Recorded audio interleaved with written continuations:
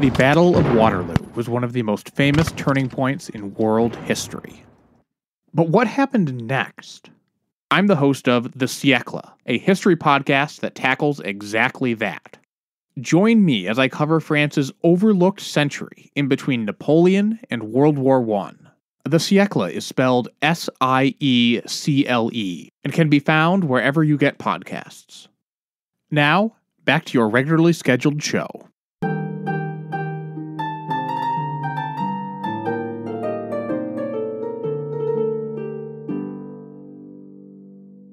Surrender monkeys, cowards, losers, a farce of an army.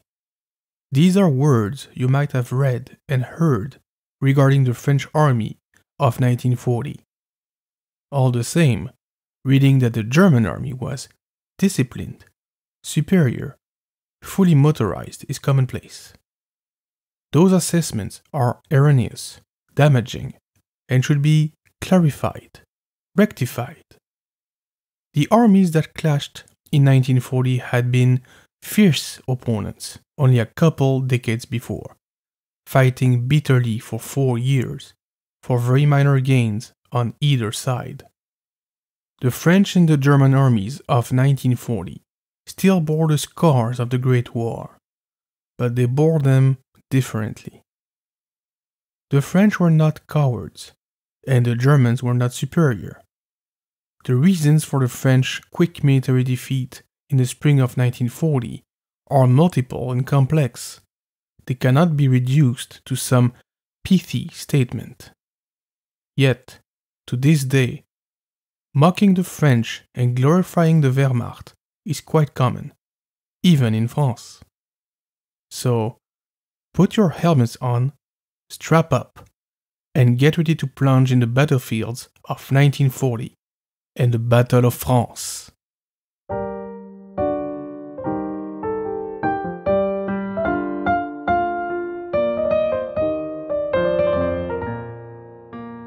Welcome to Lafayette We're Here, the French history podcast for the American public. I am your host, Emmanuel Dubois, and today we are talking about the Fall of France of 1940, the famous military campaign that saw France being conquered by the German army in a few weeks. I chose this subject because it is one of the most misinterpreted military events that I know of. Reading online, you would believe that the French went to war with sticks to fight German Panzers, or that they fled the first sign of enemy artillery. While it is perfectly true that the French army was defeated by the German in a short amount of time, the reasons for this are worth exploring, and not just on the military level. I should also state that both my grandfathers fought in that war. One of them was a POW for almost 2 years. Frédéric Dubois and Jean Chaminade fought for the country as best they could, just like millions of others. This episode is dedicated to their memories. I want to clarify something from the get-go. Whether they are French, German, American, Russian, Chinese, Sudanese, or from any other place on earth, if need be, people will fight. There are no, quote, people or nations full of brave soldiers and others full of cowards or weaklings. While it is true that some nations have stronger militaristic values than others, giving them an edge in time of warfare, I have found in my readings that people will always fight when the time comes. In the case of France, you'd be hard-pressed to find a country with more military history. During her long history, and because of her geographical position at the crossroads of Western European factions, she has been involved in more wars than any other country over the centuries. From the Gauls to Clovis, from Charlemagne to the Capetians, from the 100 Years' War to the Wars of Italy, from the Wars of Louis XIV to the 7 Years' War, from the Napoleonic Wars to the Franco-Prussian War, and finally, the First World War. France's history is riddled with conflicts. I encourage you to listen to my May 2022 overview of all of France's history if you need a refresher or a narrative enumerating those conflicts. Germany as a country was a bit of the new kid on the block at the turn of the 20th century. Although the German people is as old as the French, if not more, Germany as a nation-state was a rather recent endeavor. It can be dated back to the 1860s and 1870s, when it was built under Otto von Bismarck's leadership. It defeated France in 1870-71, but it was stopped in 1914-1918 by the Allies, the major part of them being constituted of the French army. Most of what we call the Western Front from the First World War was actually in France and in Belgium, not in Germany. This fact, as well as the tremendous losses suffered by the French during the Great War, will play a key role in the decisions taken in the 1920s, 1930s, and during the war itself. The French and the Germans had fought an absolutely horrifying war in 1914-1918. The French called it La Der des Der, the last of the lasts. That proved to be wishful thinking. It is hard to grasp the consequences and the damage done to the global psyche at the time. In terms of percentage of population, France was the country that suffered the most losses, with 1.7 million deaths and over twice that number of wounded soldiers. At the time, France had around 39 million inhabitants. The war had therefore a major impact on her demography and psyche. You cannot go into a French village today without finding a big monument to the dead of the Great War. In villages of a few hundred inhabitants, you will see lists of dozens of men who gave their lives on the battlefields of northern France. I do not think any of us can really wrap our head around this. It's beyond common comprehension, and it informed everything that happened to France and the French army in the next several years. That fact had direct consequences. French military strategies were meant to avoid another massacre of French soldiers. The French military faced another grave issue. Germany had a bigger population than France. The Great Germany of 1939 counted almost 80 million souls, whereas France had around 40. To account for that demographic gap, the generals needed two things: allies and time. The first was relatively easy, as France had a strong alliance with Great Britain and a colonial empire to back her. The latter will prove to be a problem, though. You will often read that the French governments of the 1920s and 1930s were often too concerned with allowing workers to have paid vacations and other social issues than preparing for the next war against Germany. While it is true that various left-wing governments, notably the Front Populaire in 1936, did pass laws that improved workers' conditions and benefits, and it is also true that the French army was lacking in some respects, it is completely false to pretend that it was not a strong military or that it lacked motivation to defend France. The French people and politicians were indeed mostly pacifist after 1918, hoping to avoid another war and catastrophic bloodshed. And who could blame them? Imagine having 10% of the people living on your street die in combat or being crippled. Wouldn't you be a pacifist too? But they were not stupid. They knew that war could happen again on French soil, and they took measures. The most famous, by far, is the ligne Maginot, named after André Maginot, the Minister of War of 1929-1930. The ligne Maginot is actually a network of fortifications that follow the French borders from the North Sea to the Mediterranean. At some points, like in front of the German border, it is nearly impossible, with barbed wires, bunkers, hidden artillery, and machine gun emplacements. Mounting a frontal assault against these would have been suicide, or at least extremely costly in personnel and hardware. The German planners were aware of this, and it will factor in this strategy, as we shall see. So, the basic reasoning of the French government and military is this: to build strong fortifications and to be able to block a German onslaught for a long time, long enough for the Allies to mount a superior force and to attack a Germany worn down by months or years of trying to breach through impenetrable defenses.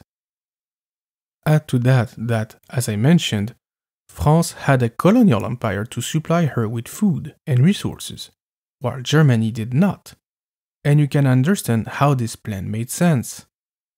If your fighter in the ring is not big enough to take on the bigger guy, but has lots of stamina, how about dancing around your opponent long enough to tire him, and then hit him with everything you've got once the time is right?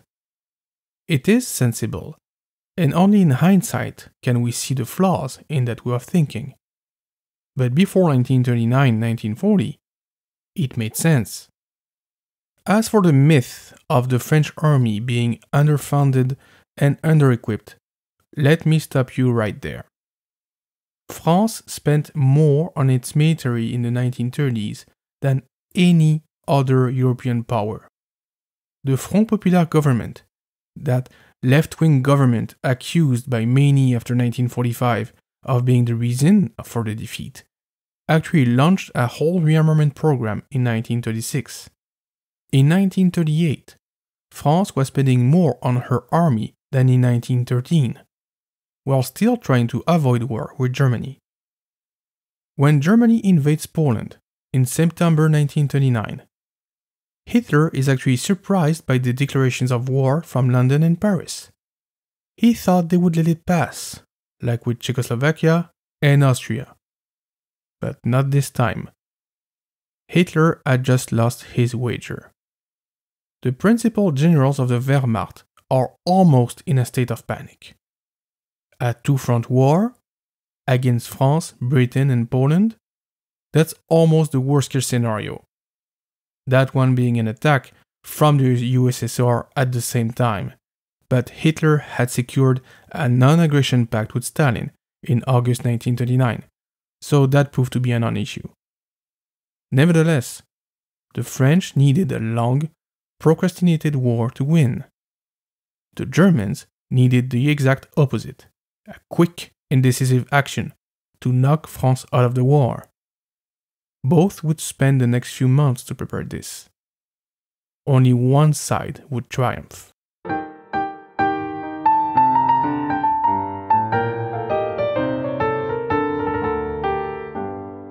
Poland fights bravely, but is vanquished in a few weeks, overwhelmed by the German army. The country is conquered and divided between Nazi Germany and Soviet Russia, two impossible allies.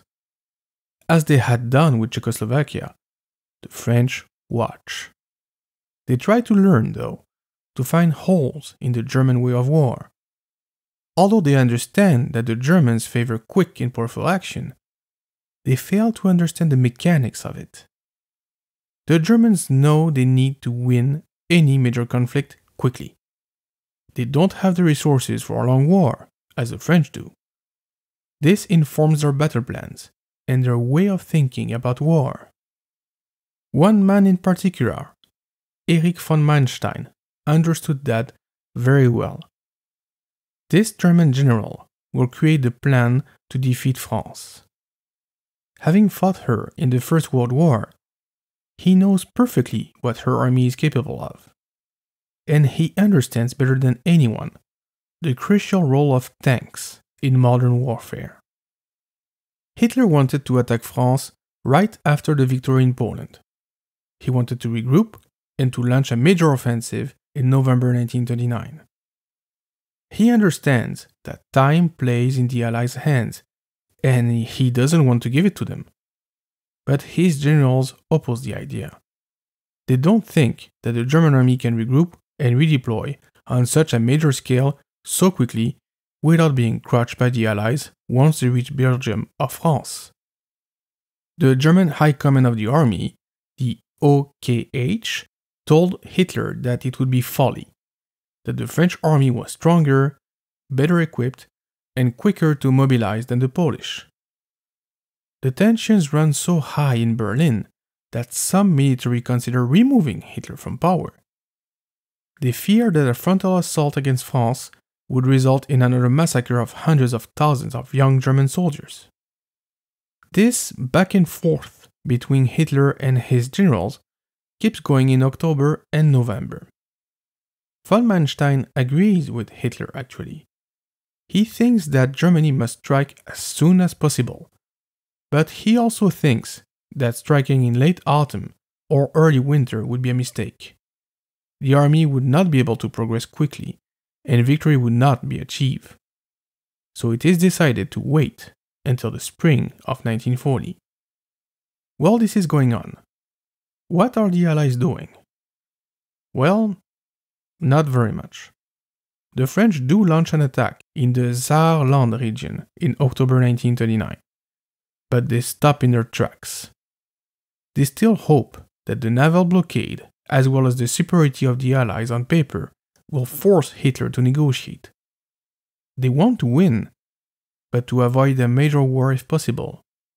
They still hope that reason could triumph, that a show of force would be enough, without the need of actually waging war. They were wrong. There was no reasoning with Adolf Hitler. He played them in the 1930s, and they were still hoping. Nevertheless, the whole country mobilizes for war. Every able and trained man is recalled. The French economy actually adapts itself to war conditions way quicker than the Germans. The whole country is on the warpath. But in the end, the French and British armies just wait. The French trust that the ligne Maginot would hold in case of a frontal assault, so they positioned their best troops near the Belgian border, ready to enter and help neutral Belgium should it be violated like in 1914. They also count on the Belgian fortifications to slow down the German advance somewhat. The other major military action happens in the Baltic countries. The USSR invades Finland in 1929. On his side, Hitler launched an attack against Norway in February 1940. The Allies decide to react. A victory would reinforce their positioning against Germany, prove their strength, and deprive Germany of Norwegian steel.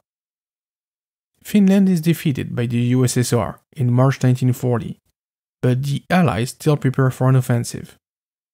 There's a backlash in France though, with the government of Édouard Daladier being defeated because of their apparent lack of progress in the war.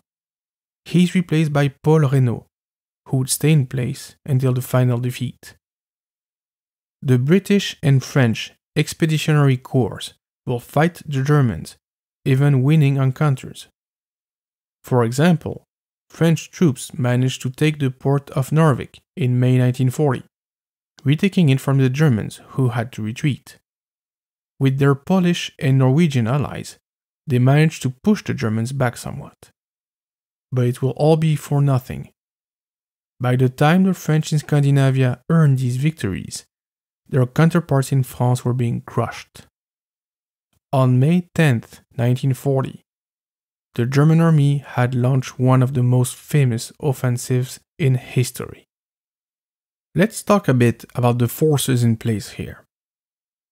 The French and the German armies are the strongest in the world at that time, the USSR being sort of a wild card at this point.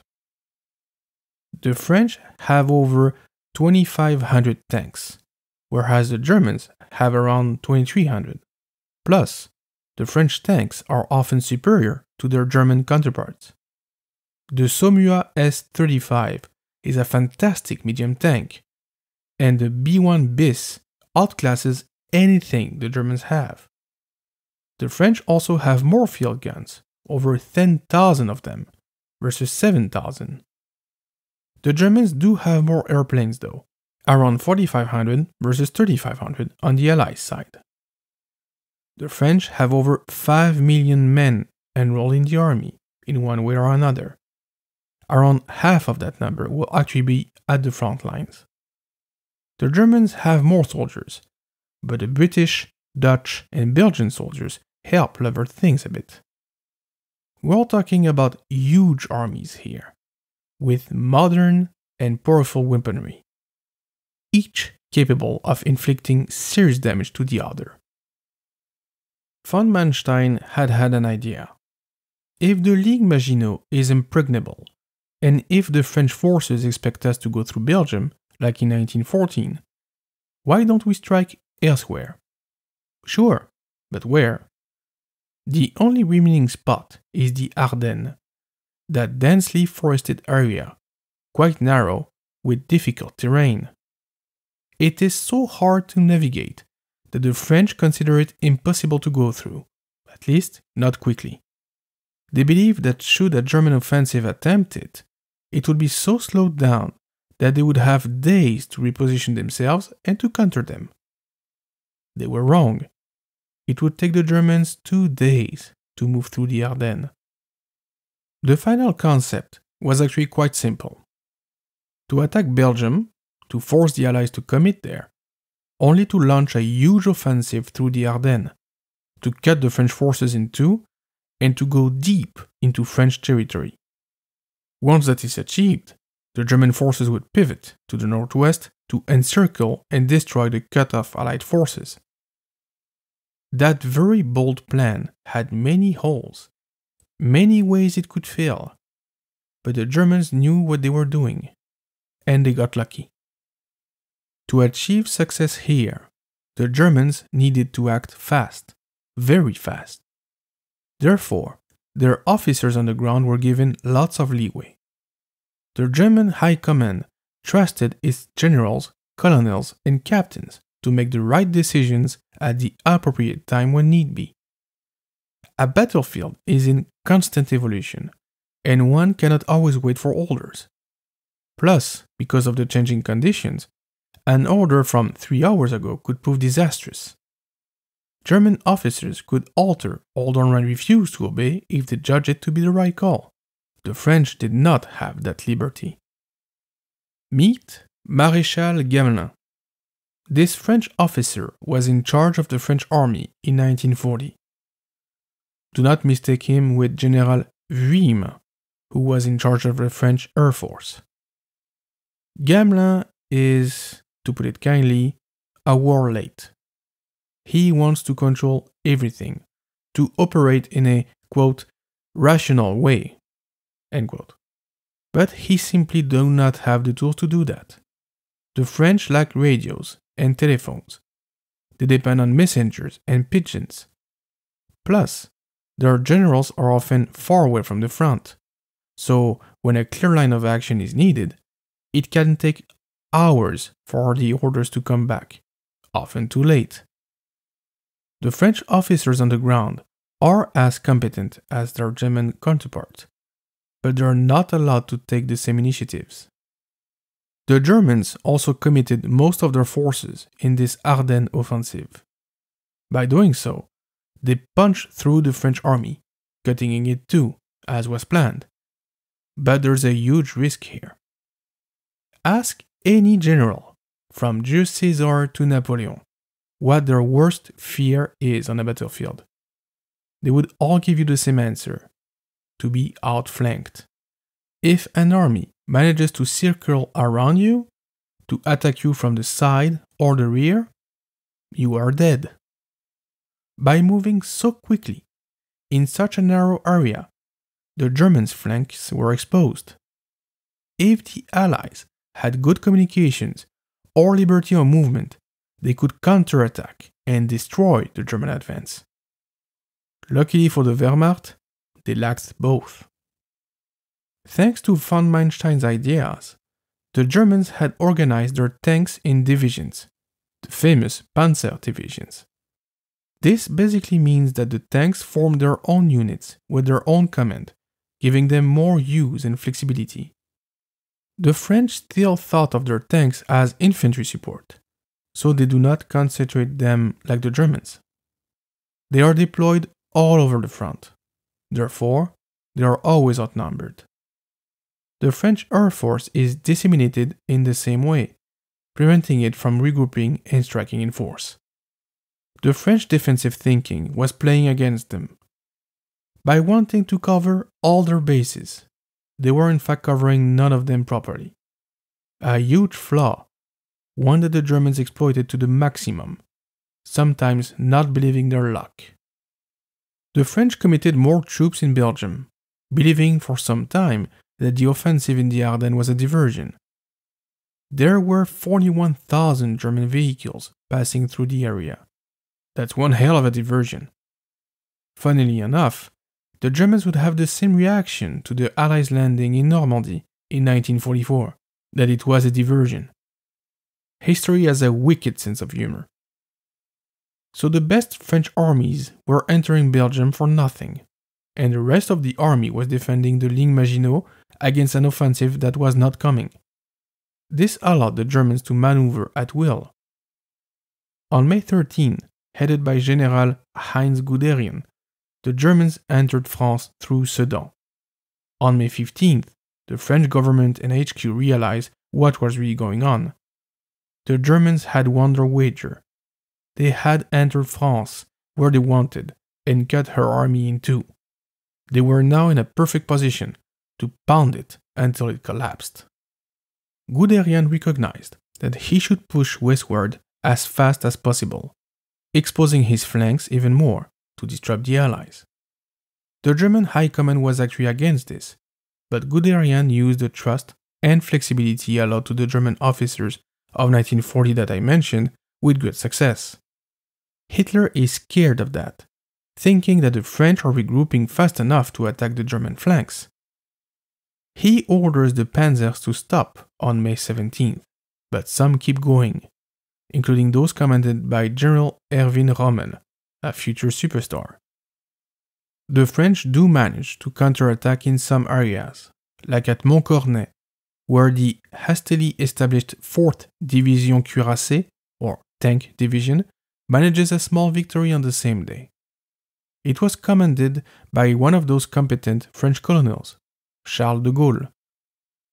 Nevertheless, by that point, everything was going well for the Germans, and everything was going wrong for the French.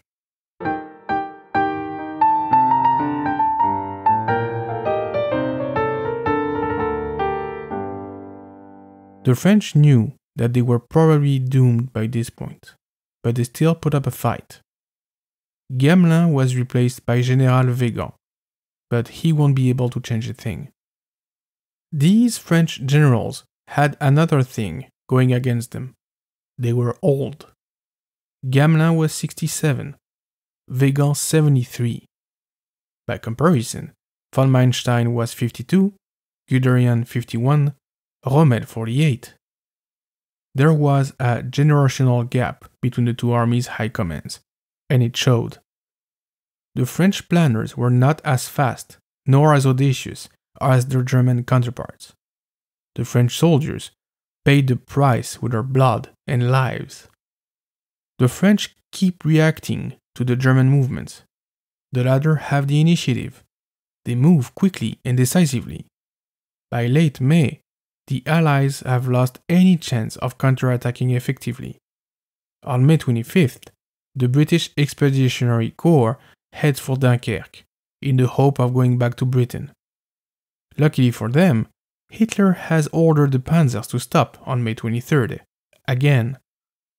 We're not totally sure as to why he gave that order. Was he fearing a German exhaustion? Did he want to show mercy to the British in the hopes of making peace later on?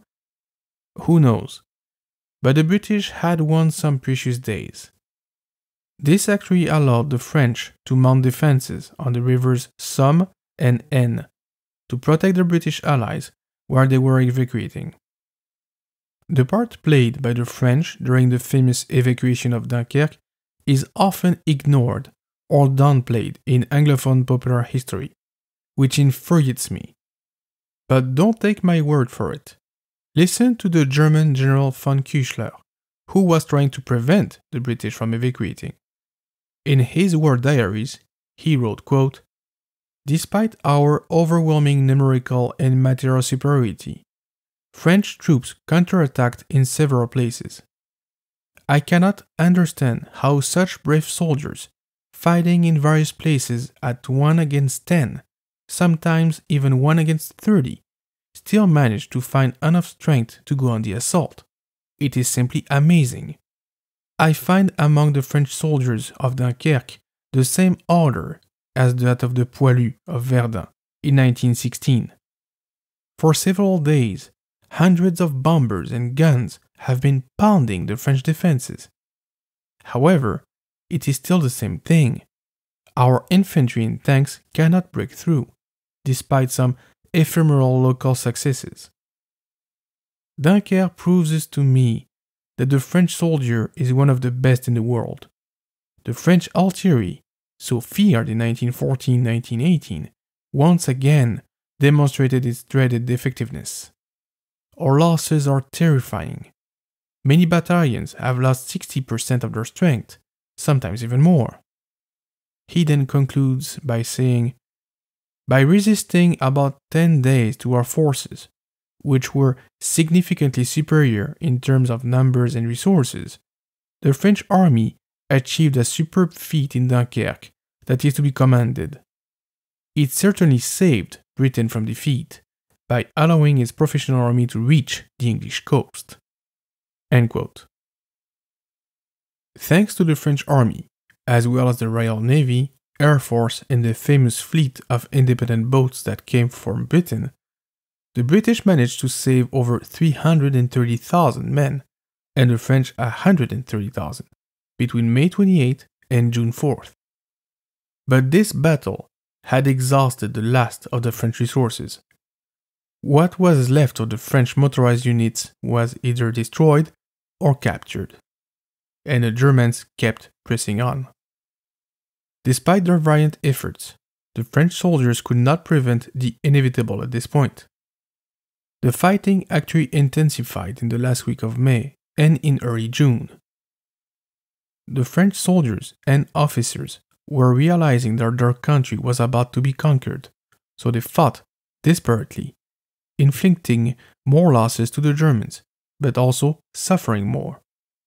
A keen example of these bitter combats are the ones that happened on the Loire River, close to the town of Saumur.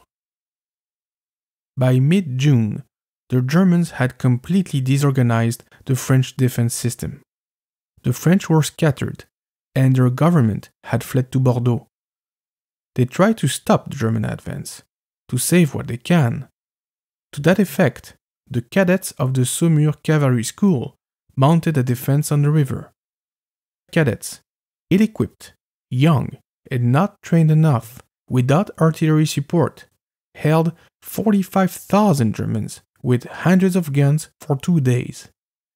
They earned the respect of the Wehrmacht and were given military honors after the surrender. Among these young lads figured Maurice Drouillon, famous writer of the Accursed King series, who also played an important role in the resistance during the war. Nevertheless, France falls apart. On June 10th, having waited for the very last moment, Mussolini declares war on France, forcing the French army to defend another front. They will do so, by the way, not letting the Italian army through, but the country cannot hold. On top of the military debacle, there is a humanitarian crisis. People from northern France, Belgium, the Netherlands, and Luxembourg fled their homes to avoid the German advance. They started to walk south, clogging the roads, suffering from hunger, thirst, and often attacks from the Luftwaffe.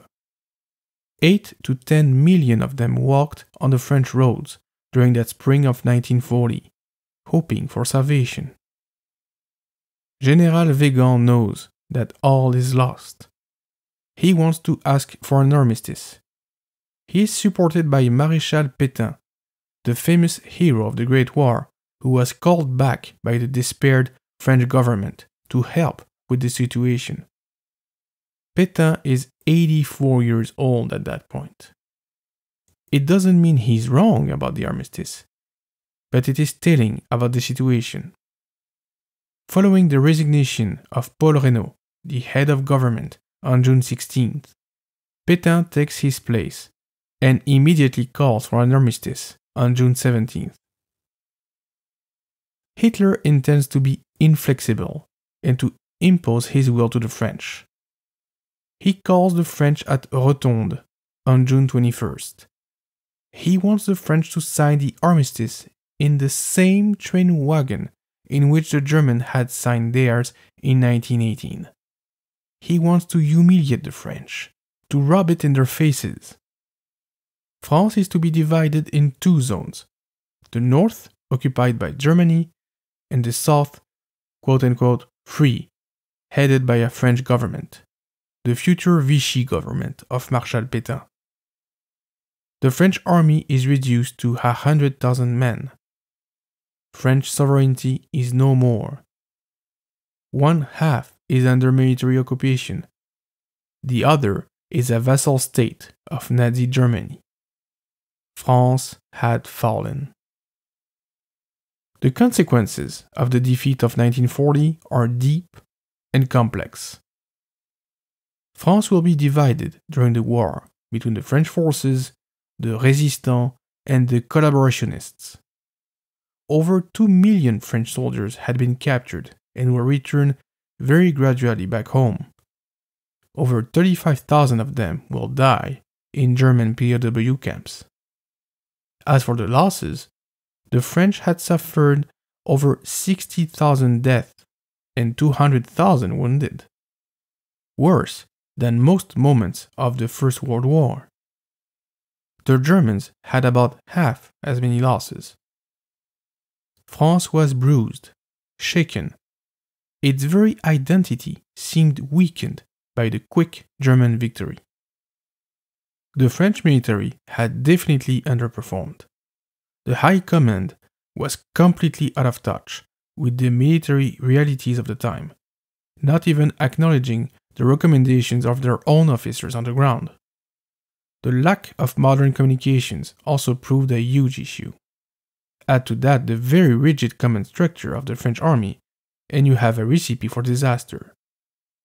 More than any other disadvantage, it is to me the key of the French defeat: lack of communication and rigidity.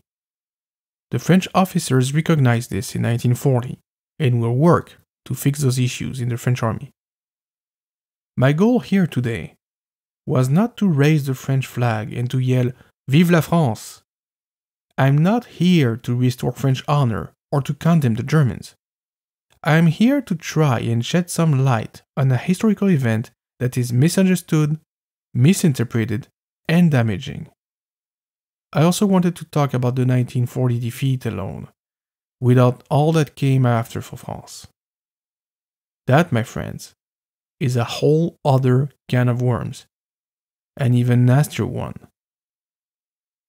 As for the memory of the campaign, the French themselves want to forget about 1940. They don't honor the sacrifices, the bitter fighting, the thousands and thousands of dead and wounded. What they want to remember from the war is the résistance. But to me, the résistance did not begin with de Gaulle's radio message of June 18, 1940. It began with the first French soldier firing at the German army in May 1940. All these men, fighting to protect their country, were resisting invasion. They were the first résistants. They should be remembered, just like their predecessors of 1914-1918 are remembered. Hopefully, you too, dear listeners, will remember that the fall of France was as much a French defeat as a German victory. That the German generals definitely outsmarted their French counterparts. But you will also remember that the French soldiers were not surrender monkeys, that they did their best in an impossible situation and often paid the ultimate price. France fell in 1940 and never totally recovered, never being again as powerful and influential on the international scene. But I do not think the French should be ashamed of that. They should outgrow it and move on. Some do, some don't. Thank you for listening. Au revoir.